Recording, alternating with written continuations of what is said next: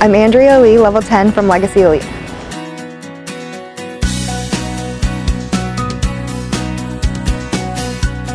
I love bars because it just feels like you're flying and you get to defy gravity pretty much. Definitely first thing I think of is my glide. Always extend because I get deducted on those. Also my squat on. Since I'm tall I can just reach for the bar and I have to slide my feet off so I don't arch. And my endos are normally hard for me because I'm not very good at pressing. So those are iffy once in a while. And I just absolutely love Jaegers. Just feels like you're flying. Those are probably my easiest skills.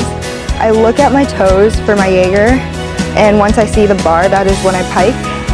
And then I kind of just like kick my heels up as hard as I can and kind of throw the bar. It's extremely cool because you feel so high off the ground, and just seeing the bar below you, you know exactly where you are. And it's incredible. Pack I've had for so long that I kind of just do.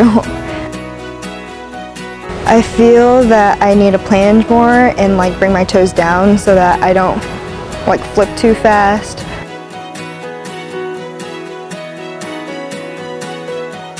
And since I'm tall, I have to plunge and try to swing through.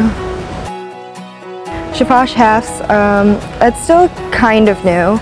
I try to make sure that I hit my handstand because that's the best way to be like on pressure, like you have the pressure in your hands so that you can control the skill more. And I try to wait longer so that I have more power. Like I have to think about throwing my shoulders a lot and keeping my legs together for sure.